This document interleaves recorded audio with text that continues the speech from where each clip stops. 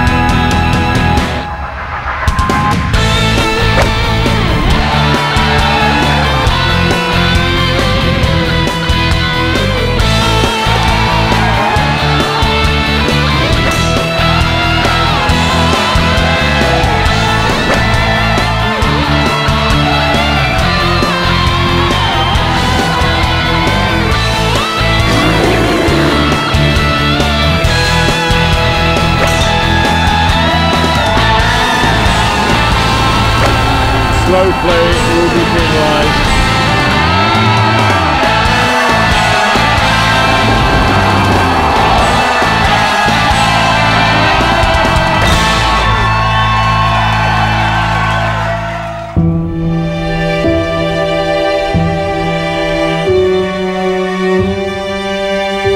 If you can keep your head when all about you are losing theirs and blaming it on you. If you can trust yourself when all men doubt you, but make allowance for their doubting too. If you can wait and not be tired by waiting or being lied about, don't deal in lies. Or being hated, don't give way to hating. And yet, don't look too good, nor talk too wise. If you can dream and not make dreams your master. If you can think and not make thoughts your aim. If you can meet with triumph and disaster and treat those two impostors just the same. If you can bear to hear the truth you've spoken, twisted by knaves to make a trap for fools, or watch the things you give your life to broken, and stoop and build them up with worn-out tools. If you can make one heap of all your winnings and risk it on one turn of pitch and toss, and lose, and start again at your beginnings, and never breathe a word about your loss. If you can force your heart and nerve and sinew to serve your turn long after they're gone, and so hold on when there is nothing in you except the will which says to them, hold on. If you can talk with crowds and keep your virtue, or walk with kings, nor lose the common touch. If neither foes nor loving friends can hurt you, if all men count with you, but none too much. If you can fill the unforgiving minute with 60 seconds worth of distance run, yours is the earth and everything that's in it.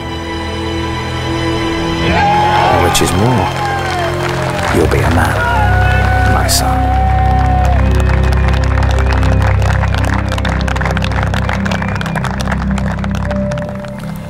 Welcome to the magnificent Buckinghamshire Golf Club. I'm Max Beasley, and for the next 2 hours I'm going to be your host for the William Hunt Trilby Tour Pro Final. To kick things off, let's hear from the man himself. The Pro Final is, we've upped the ante again. We've been really lucky in getting some great guys like David Howell, Graham Storm, Phil Archer, Phil Golding, Sam Walker, to come and show these guys how to handle the pressure and how they're going to really, I mean, they do this all the time.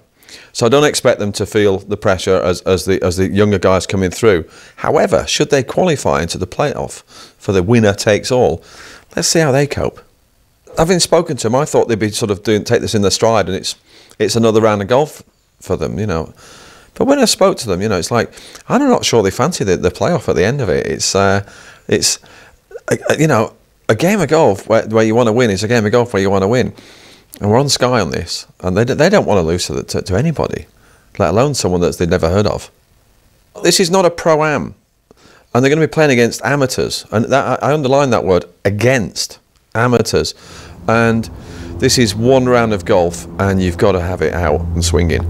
And if you're not, your history, and then even when you get through, you haven't won anything yet, because you've got to go again.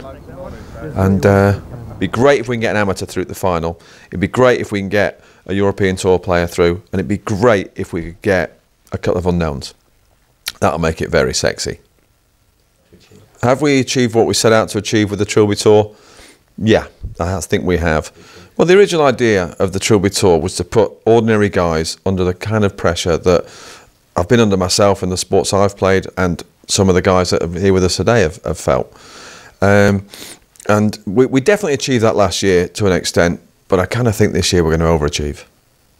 In 2008, the Trilby Tour came here to the Buckinghamshire with very positive results.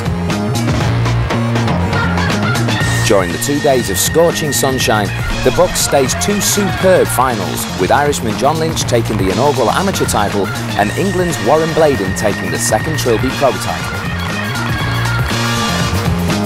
In 2009, we're back at the Buckinghamshire for what should be a pro final to savour, presided over by one of the Trilby Tour's biggest fans, former Ryder Cup player John O'Leary. John O'Leary, come on son. The King of Golf invited us back, and you know, he made us feel so welcome last year, Mr. O'Leary. I love the Bucks because it's got to be the people, really. It's so comfortable to be here. But the course is a bit of a nasty surprise here and there waiting for you around the corner. It's like, come on, have a little walk round, and then, oh, sorry about that one. And it just works for the Trilby Tour because it's just right on top of us. It's like boutique golf, like our tournament, which is a boutique tournament. Now, the setting of Buckinghamshire Golf Club, it's everybody that comes here says quaint, gorgeous. We've been blessed by nature, the magnificent building of the clubhouse, the wildlife, which has multiplied since the course opened. The herons, the swans, the mutthounds, the river Cullen, famous fishing river, running by the side of the clubhouse.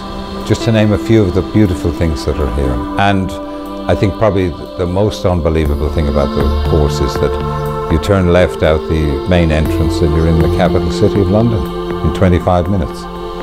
Pros play so well today, they'll be able to cope with the course.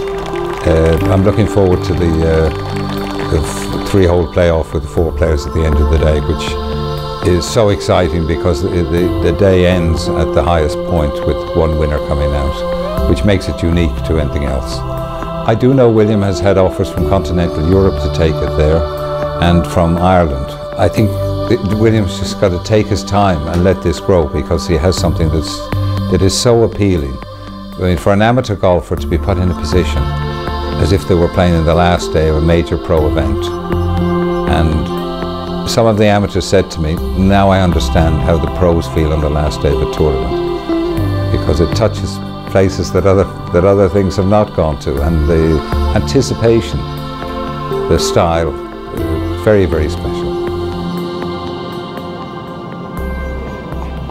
Like all great golf tours, it's the supporters and sponsors that make things tick, and the Trilby Tour has great support. I was introduced to William a few years ago by a mutual friend, business colleague, who decided that I obviously wasn't looking smart enough, so took me to Savile Row and introduced me to William, and ever since then I've been hooked. And William had the idea at that time for the Trilby Tour, and he was looking for key partners to work with on the Trilby Tour who had the sort of same brand association as Savile Row, and he was looking for upmarket and quality.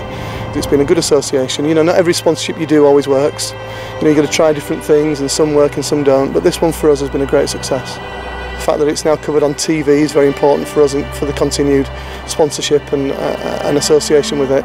It's exciting, it's got a great buzz about it, and for us as a holiday company, it's got a great association.